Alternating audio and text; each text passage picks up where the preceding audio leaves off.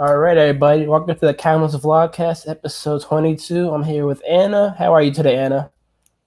Hello, I'm very good. It's perfect weather outside, so it's a good day today. Okay, Anna, tell us a little about yourself, your talent, and where you're from and where you are now. My name is Anna, and I usually ballroom dancer, and I still am, but now I couldn't really dance and teach. So I put myself more into art, and I love it.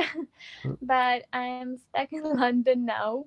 I'm originally from Ukraine, but I live in New York for like last time. But I traveled to London for a week, and now I'm here for 3.5 months. Oh, great. So, what inspired you to start dancing? I just loved it. I went with my parents to the concert and I said to them that I wanted. So that's how I started. So, when did you realize you were like really good at dancing and that you could be a professional dancer? Yeah, kind of. I still wasn't sure until the last time. Like, and like for a long time, I wasn't sure if I gonna do it forever. But so after school, I still went to university. I did my degree, like a bachelor's degree. Mm-hmm. But because I wasn't sure if I will be good enough to just put my life totally into dancing.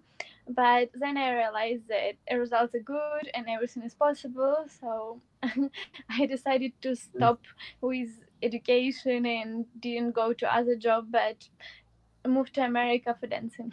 Okay. So, how do you describe your style in ballroom dancing? Is there a certain style you go by or like that you have practice? Like in ballroom dancing, it's a lot of rules, especially what I'm doing. It's standard, so it's like very classical dances. It's something people used to do like forever on all these balls, all these aristocrats and whatever. So it has a lot of rules, and you couldn't really go against them a lot, but you can do whatever you want actually if you're still in the frame and you follow the music.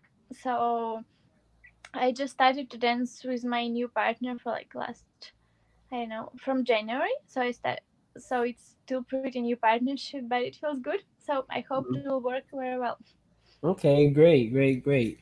So, in terms of in terms of now, like you're not able to dance now, but how are you keeping yourself like fit and able to like adjust yourself to like your dancing so don't lose anything? Yeah, we're trying at least to keep our stamina well. So I do a lot of runs just around all the city, everywhere I can run. Like a week ago, I did like 21K. Hmm. And we do a lot of workouts, just put some YouTube video and do anything. So, and I'm trying to keep my diet pretty healthy. I couldn't say I always do it, but I'm Hmm. trying to. So when you're doing these competitions, what's been like the feedback from like the audience and like judges from like your dancing, your partner dancing? How do people like perceive you? Feedback is good. Like actually, in my new partnership, I only did two competitions, and then we went for lessons, and quarantine started. So it's still very new, Mm. especially because I danced with my last partner for like 10 years. So when you dance for somebody for so long, you know everything about like every possible situation. But Mhm. now when it was first competition, like after a break, I wasn't able to understand what's going on at all. It was pretty like it felt great, and like luckily we have really good communication with my new partner, Mm. but still it was super new, so it's hard to expect something. So how do you hear you've like grown in like the last 10 years from when you first started out to like now? How do you feel you've grown as a dancer?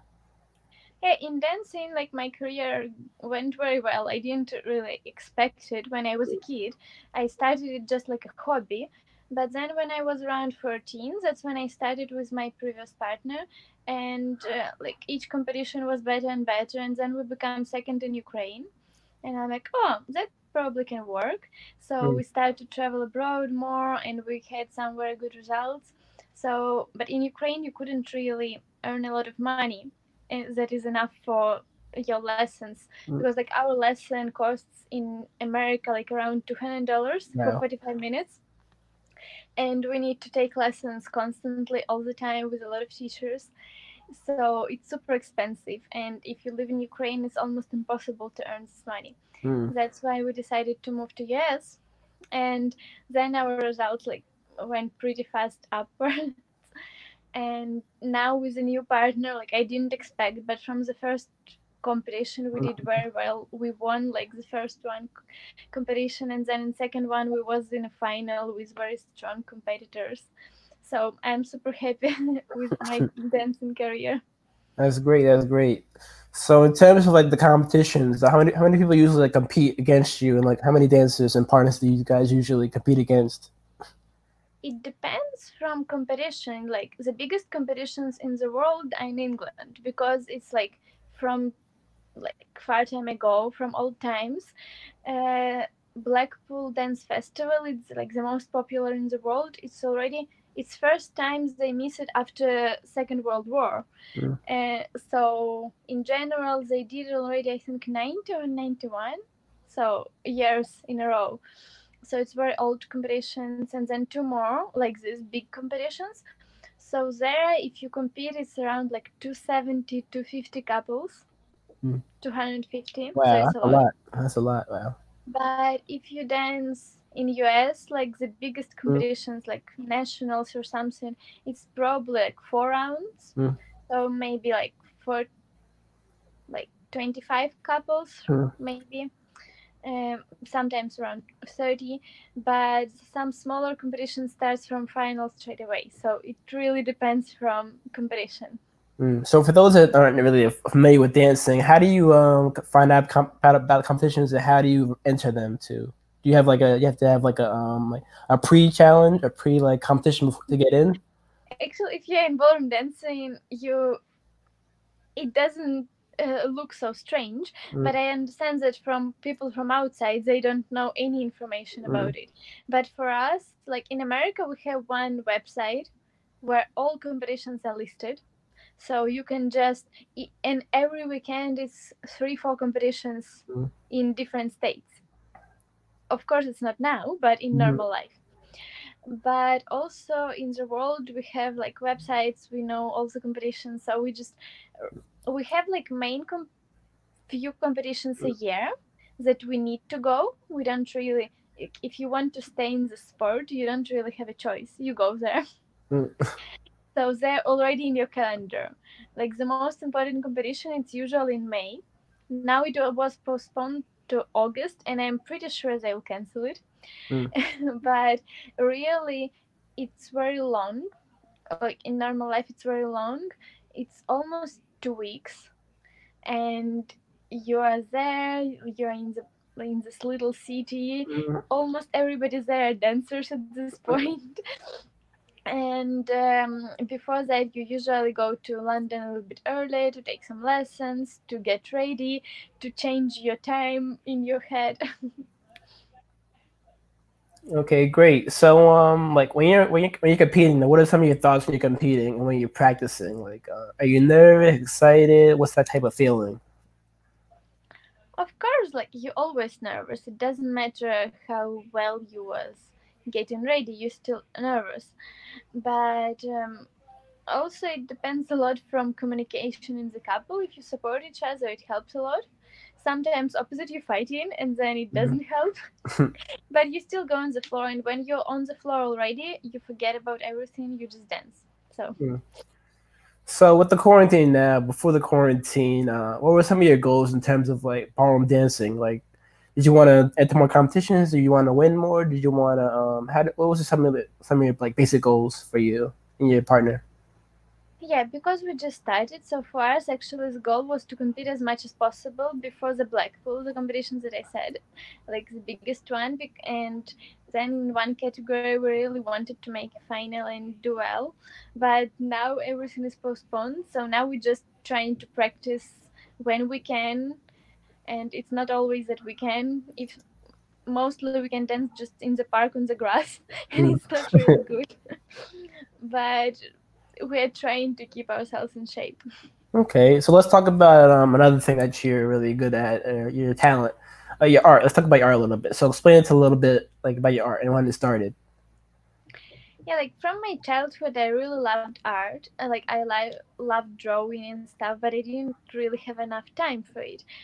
But once I had, I always was drawing something. Like Mm-hmm. in the school, in all my notebooks, it was more drawings than information, basically.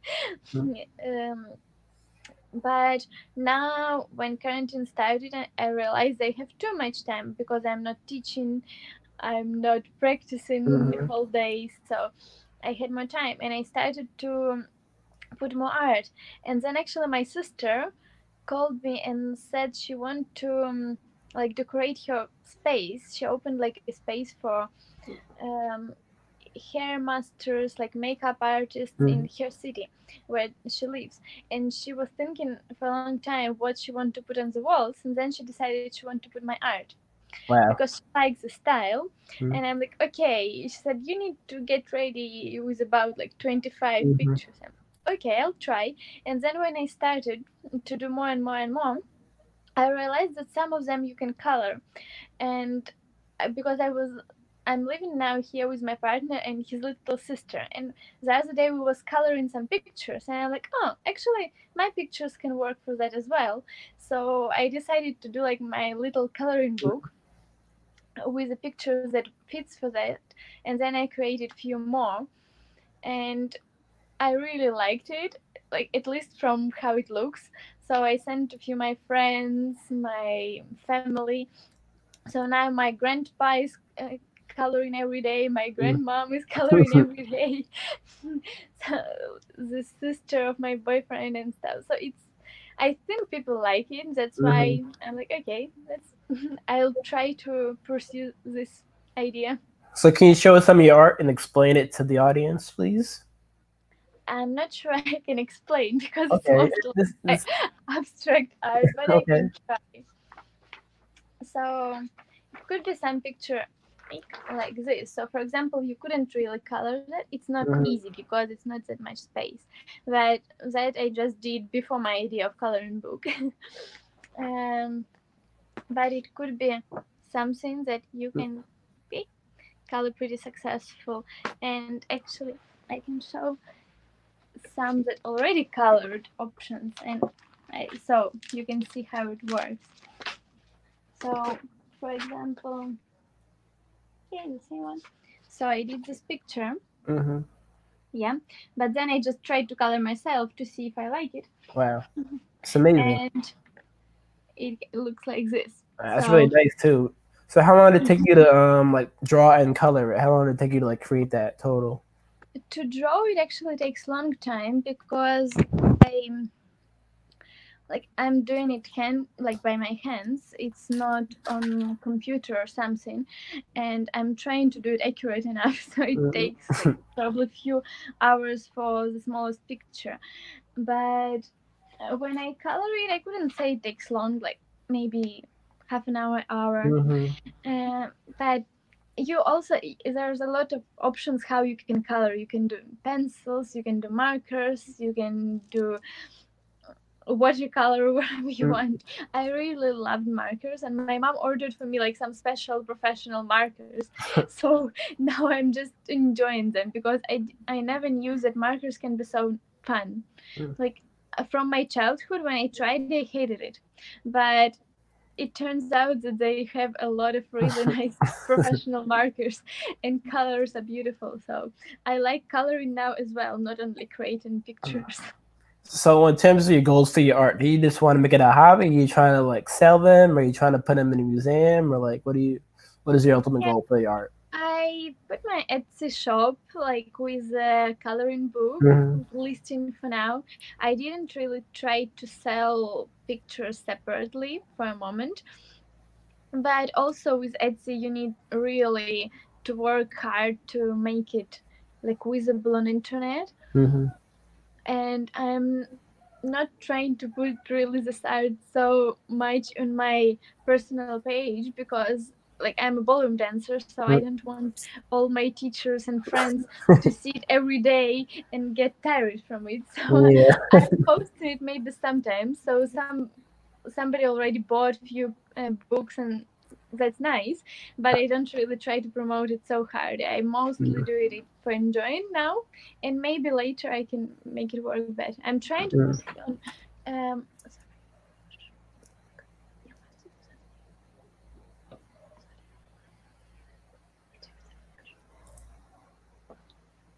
yeah, I'm sorry. Oh, no problem. I came back. Yeah, so I'm trying to sell it, but we'll see how it will work. Mm. So, in terms of any artists inspire you or influence you in your art, any like artists you like you really enjoy like watching their paintings, their drawings. I love art in general. Like when, for example, when I lived in New York, like I'm still living in New York. I hope to get Mm-hmm. back there soon. But when I'm going to any museum like Met or something, that's really beautiful, and I love it. And I love watching different artists. I don't really like just normal landscapes or sea Mm. pictures.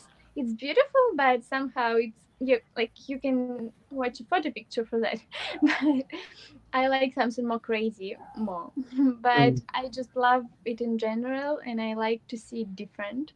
So I follow some Instagram like artists that I like also. Okay, great. So, do you have any advice for young dancers out there and artists out there that want to like be professional? Any advice to them? With art, actually, I couldn't give a lot of advice because I'm still starting out. I Mm. love it, but we'll see how it will go. But for dancers, if somebody will see, just work hard. Like there's no other option. Mm. You just need to practice a lot. Okay, great. So, where can people find you at? What drop your Instagram and your Facebook so people go like follow you and find your art. Yeah. So how can I put it? You can just so you can just say it. You can just tell the audience. You can just spell it out as you say it.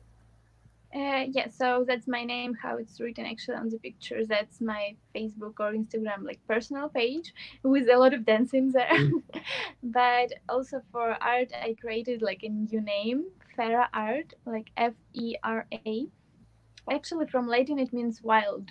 So Mm. I think it fits good with the type of abstract art I'm doing. So you can find it both in Facebook and Instagram as well with this name. Okay. Let's like to end these with positive words from you. Anything you want to add to or like say to the world or the audience out there, like positive message.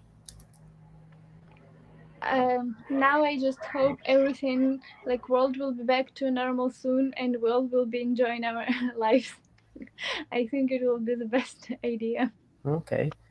Thank you, Anna, for joining us and talking about your art and your dancing. I wish you good luck in the future, and hopefully everything opens up for you to get back dancing. And guys, just check out Anna on Fair Art and on Facebook. And thank you, Anna, for coming on. I appreciate you. Thank you very much for inviting me for this No interview. problemo. All right, I enjoyed speaking with you. Bye it's been the bye. Timeless Vlogcast episode 22. Thank you. I'm out. All right. Bye.